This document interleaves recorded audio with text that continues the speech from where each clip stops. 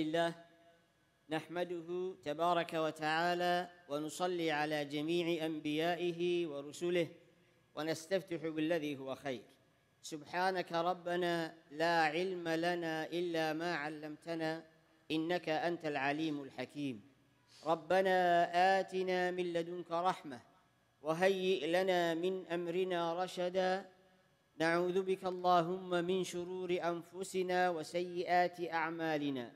من يهده الله فلا مضل له ومن يضلل فلا هادي له. ونشهد أن لا إله إلا الله وحده لا شريك له. ونشهد أن محمدًا عبده ورسوله وصفيه وخليله وخيرته من خلقه. بلغ الرسالة وأدى الأمانة ونصح الأمة. تركنا على المحجة البيضاء ليلها كنهارها لا يزيغ عنها إلا هالك. اللهم صل وسلم وبارك على سيدنا محمد وعلى آله وصحبه ومن استنى بسنته ودعا بدعوته إلى يوم الدين. أما بعد، أوصيكم ونفسي بتقوى الله تعالى. يا أيها الذين آمنوا اتقوا الله حق تقاته ولا تموتن إلا وأنتم مسلمون. Oh, who you believe, fear Allah the way He should be feared. Be cautious, conscious, alert, aware of your Lord. And then take charge of your life so that you die as a Muslim. Dear brothers and sisters in Islam, the title is How to Win the Race Against Time. As we know, years after years, months after months is just going.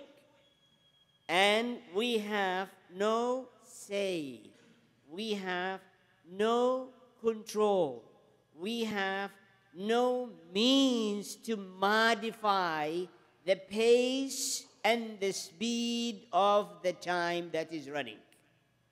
We are subjected to follow it, to race, to compete, so that we become winner in the hereafter. You know, and all of us mostly know, there is a big lie.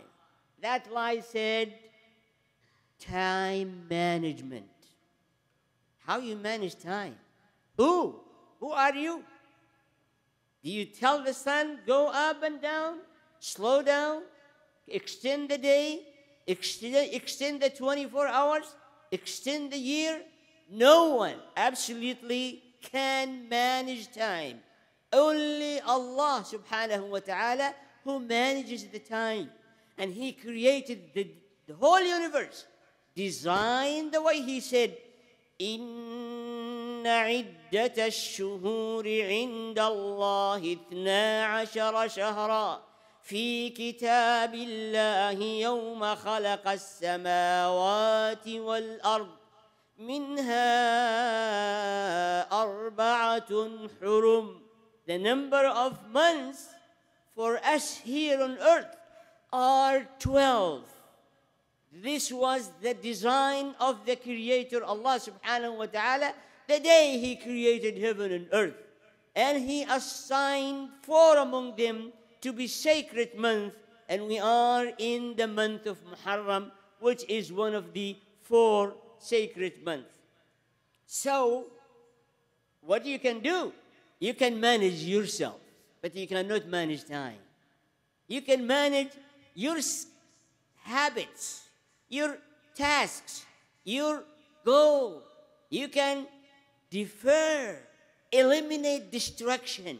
You can be aware, alert, and you can be greedy on the spending of the time. That's what you can do. But the clock is not going to wait. The sun is not going to wait. The rotation of earth is not going to wait. The moon is gonna run, is not going to wait for any of us. And Allah said, إذا جاء أجلهم فلا يستقدمون ساعة ولا يستأخرون. If the term is over, there is no way you can extend it, you can delay it, you can modify it, you can excuse yourself from it. There is none. It is the decree of Allah subhanahu wa ta'ala on us, that time taking us away from this life to the second life.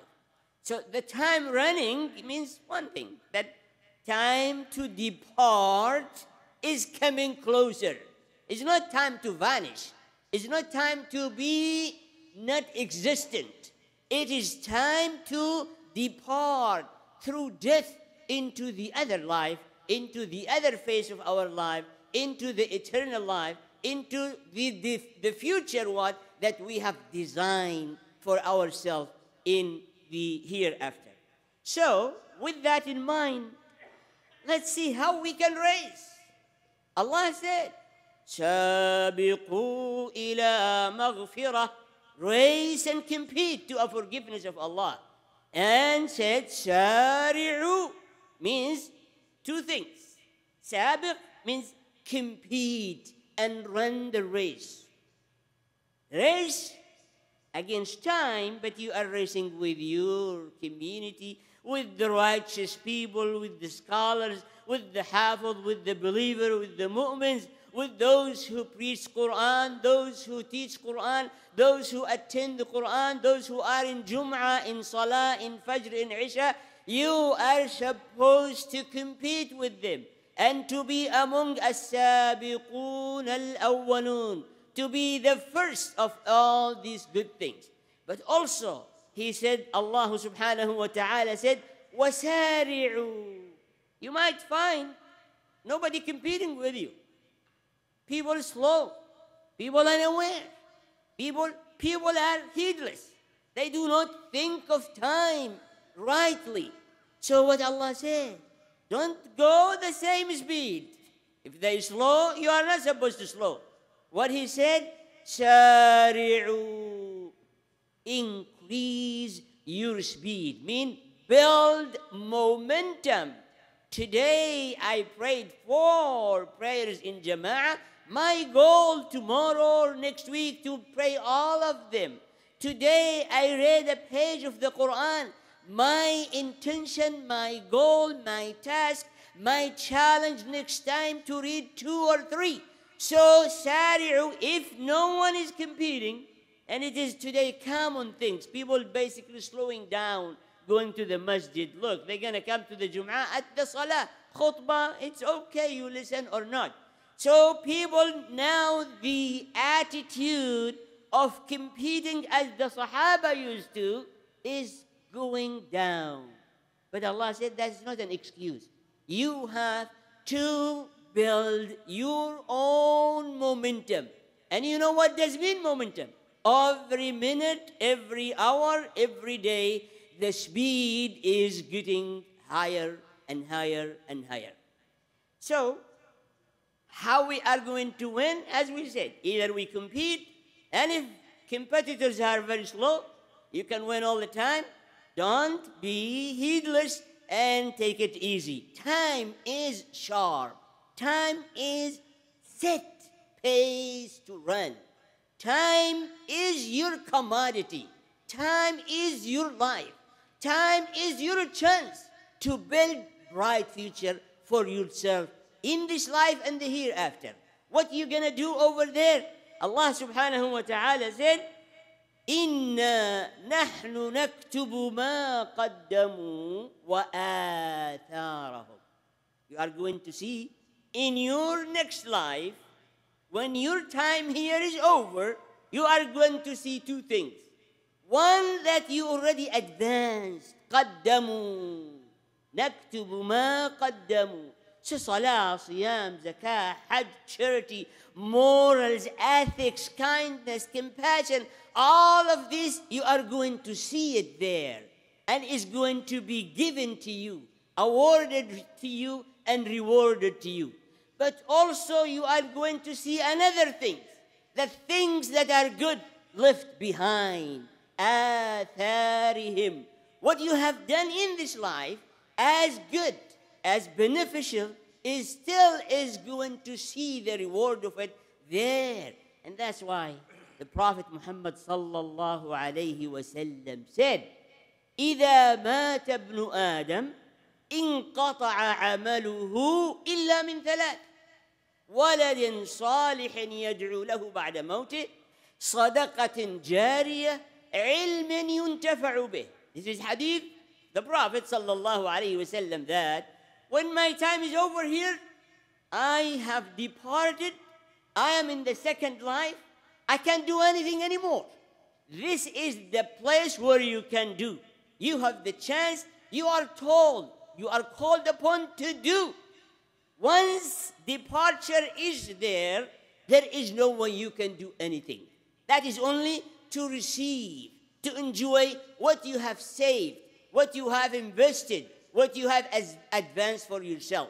So sallallahu alayhi wasallam said, when you depart, your work, your deed, your opportunity to do actions is going to be stopped, except from three things.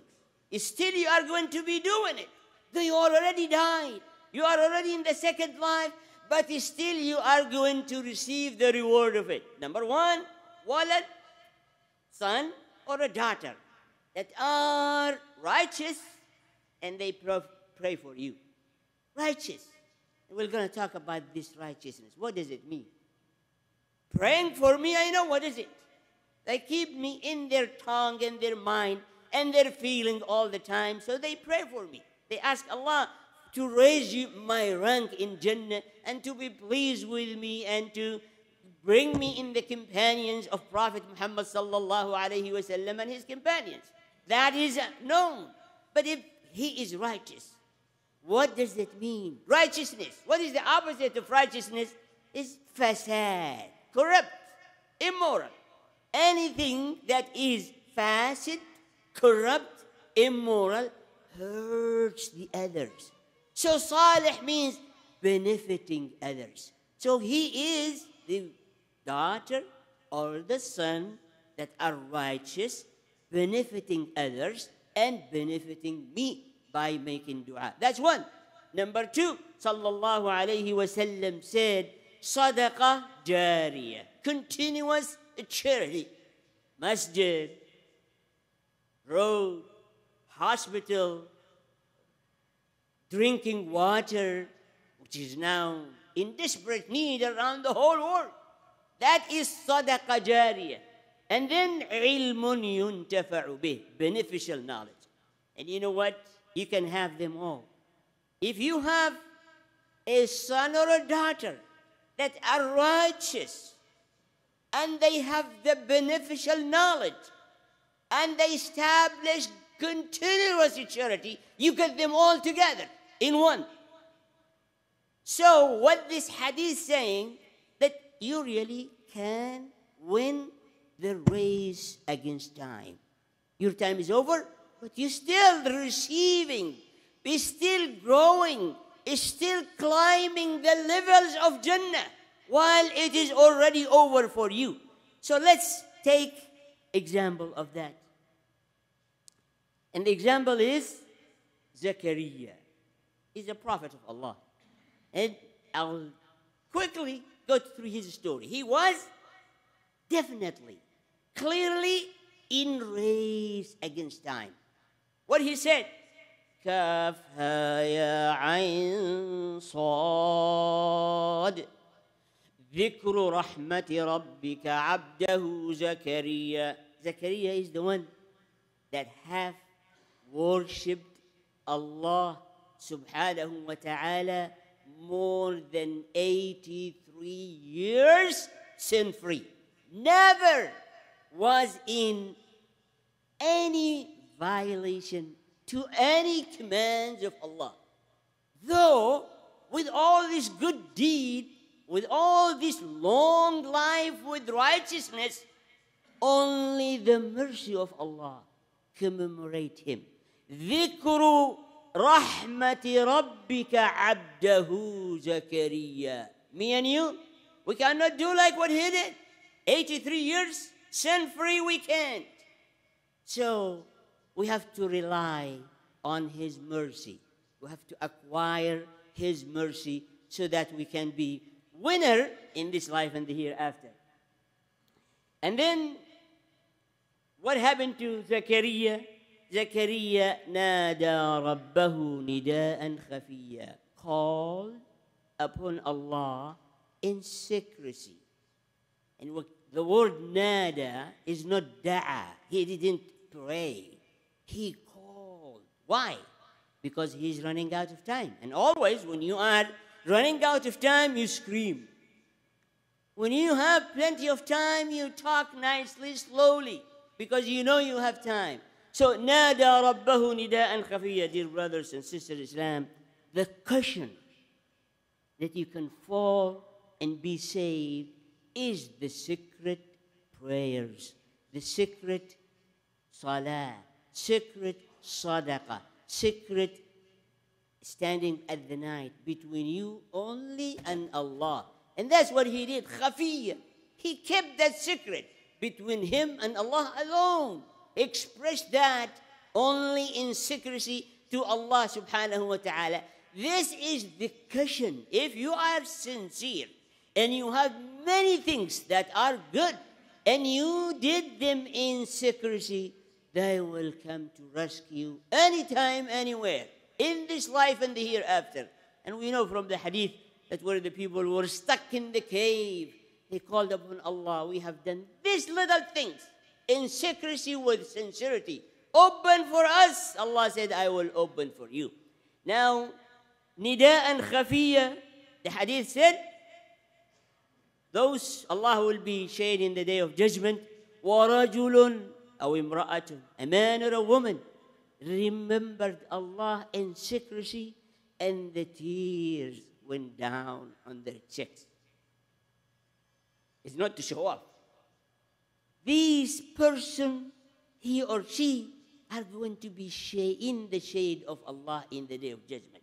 So, إِذْ نَادَى رَبَّهُ نِدَاءً خَفِيًّا قَالَ رَبِّ إِنِّي وَهَنَ الْعَظْمُ مِنِّي وَاشْتَعَلَ الرَّأْسُ شَيْبًا. Number one, and this is a practical lesson to us. Number one, express your conditions. As he said, وَهَنَ الْعَظْمُ مِنِّي, my bones getting thin and weak. Who is among us will not go through the same thing? Who? All of us. The day will come where the bones can't sustain us. We have to have a cane. We have to have a chair. We have to pray sitting. We cannot move. We cannot walk. Everyone will go through this. And Allah said, وَمَن نُعَمِّرْهُ نُنَكِّسْهُ فِي الْخَلْقِ. If Allah extend your life, He said, I am going to lower the quality of your life. If I'm going to let you live longer, it is imminent. I am going to lower the quality of your life. You need this, you need hearing aid, you need glasses, you need magnifying glasses, you need so many things. Allah said, just to remind you that you need to appreciate it when you are young. When you are young, your body with no thinking. You jump, you race, you go and play games and ball and you kick and all of this. You never appreciate the strength of your bone. The time will come to remind you out of His mercy.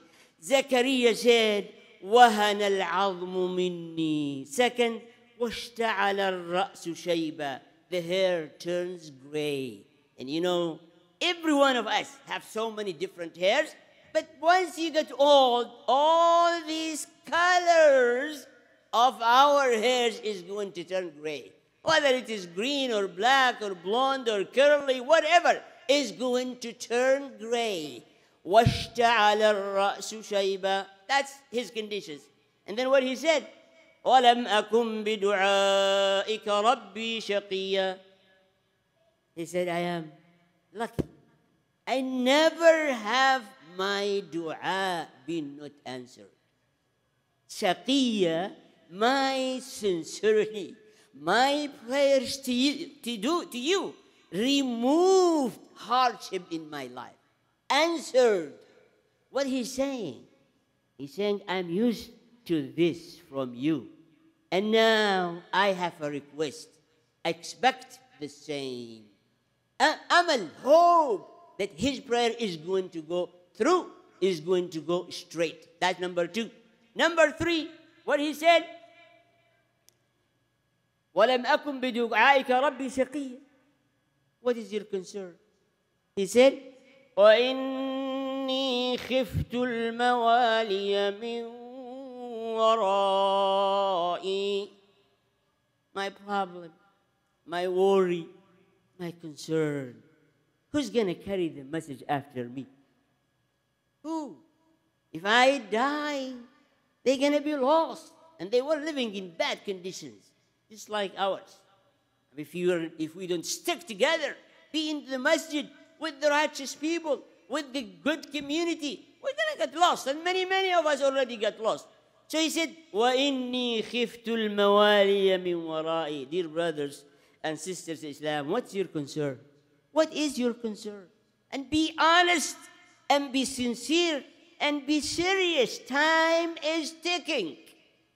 1444 Hijriya. This is Muharram. And it's going to go so fast. You can see your kids, how they grow so fast. So what is your worry? I don't have enough money, don't have enough cars, I'm not able to do that and that. Or you are worried about the Quran. Where is going to go? Salah, masjid, poor and needy, my children, family, my community, my ummah, my brothers and sisters in humanity. Do you have any grain, any amount, any ounce, any pound of concern about mawali, those who are on the same faith that I do? Do you have concern? That's what he said. وَإِنِّي خِفْتُ الْمَوَالِيَ مِنْ وَرَائِي وَهَنَ الْعَظْمِ. I'm getting old. I see the end in the horizons. I see the death is so close. I have been lucky to ask you and you give me. But I am right now getting into worried about those faithful community and followers and family. What is going to happen to them when I die? And also the 4th one, he said, وَكَانَتْ امْرَأَتِي عَاقِرٌ. That is an obstacle for me to generate righteous children so they can continue and carry the legacy of mine. Then he stated what he wants. Dear brothers, this is a practical lesson. You have to explain your conditions. You have to present the hope in Allah. You have to express your concern. Then you have to ask what you need. This is exactly what he did. وَإِنِّي خِفْتُ الْمَوَالِيَ مِنْ وَرَائِي وَكَانَتْ امْرَأَتِي عَاقِرًا فَهَبْ لِي مِنْ لَدُنْكَ وَلِيًّا يَرِثُنِي وَيَرِثُ مِنْ آلِ يَعْقُوبَ. Give me this. What do you ask? Oh Allah, give me whatever you want. No. You have to know what you want. What is the problem? What is the concern? What do you want to change? You have to specify as he said. Habli, he didn't say give me son, dhurriya, children. Is that selfish? Habli min ladunka waliya. Give me from you someone who is carrying the faith and the iman, loyal and believer and sincere to carry the inheritance I have, the message, and to carry from Ibrahim alayhi salatu wasalam. And then, وَاجْعَلْهُ رَبِّي رَضِيًّا. Yeah, we have children, but are they really pleasing to Allah, pleasing to us, doing the role they're supposed to do toward the mawali, toward the rest of the community. This is a practical lesson that we need to follow, and we need to consider ourselves always we are in race against time. And that is Zechariah, but all the prophets and messengers went through the same thing. Again, to summarize, 4 things to win the race against time. Explain to him your conditions. Present the hope in him. Precisely express your concern. And it got to be not selfish. And then ask specifically what you need. أقول ما تسمعون وأستغفر الله.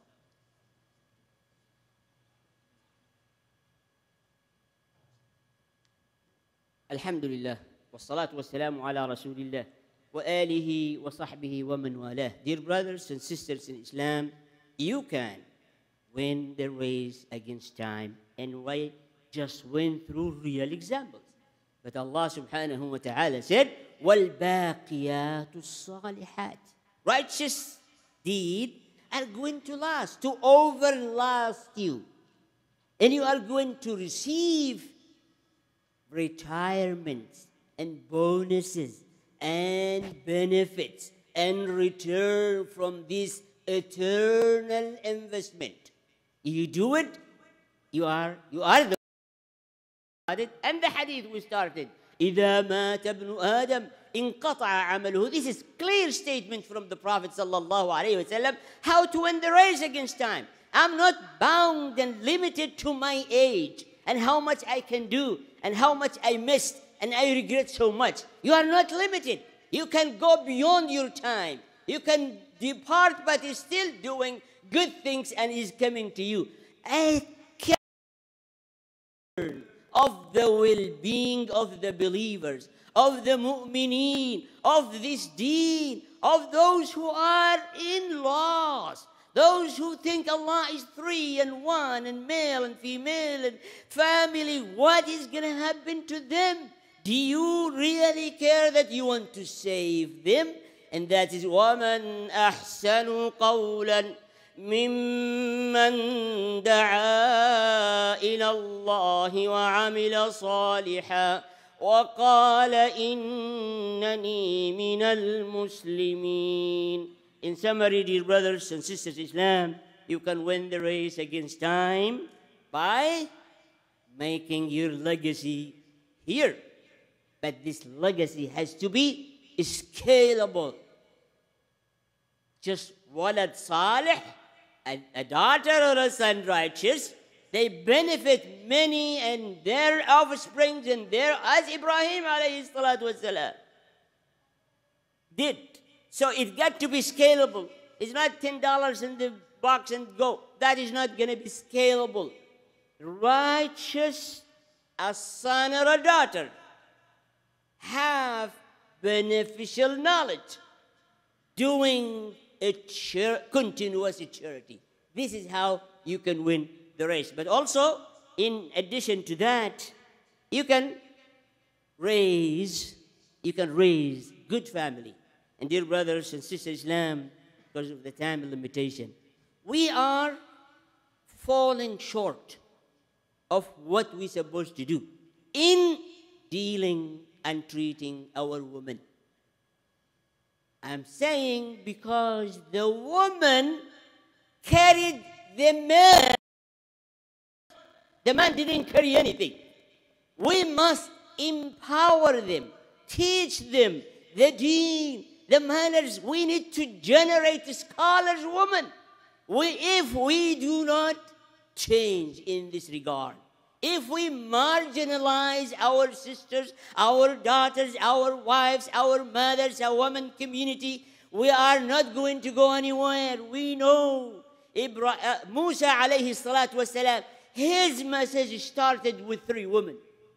The wife of Fir'aun, his sister, and his mother. Though his brother Harun was there, he couldn't do anything, and he's not part of it. We know that Islam was based on the effort of woman with her son, called Hagar, We know Muhammad sallallahu alayhi wa sallam, the support of Khadija he got. It was inspiring and empowering to him to spread the message to us.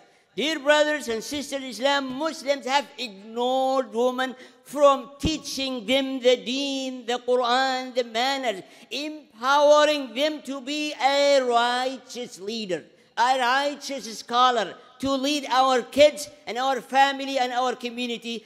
That is another topic, but this is one of them, will enable us to win the time.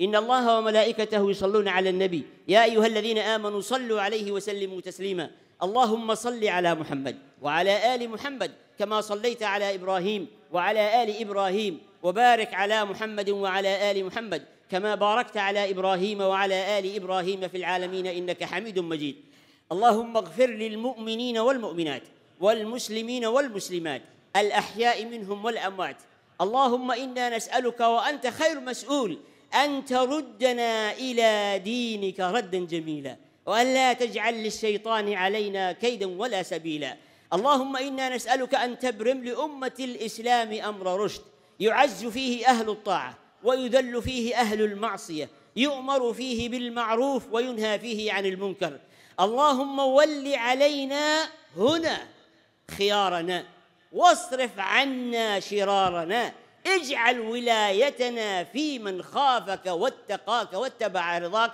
يا رب العالمين عباد الله إن الله يأمر بالعدل والإحسان وإيتاء ذي القربى وينهى عن الفحشاء والمنكر والبغي يعظكم لعلكم تذكرون وأقم الصلاة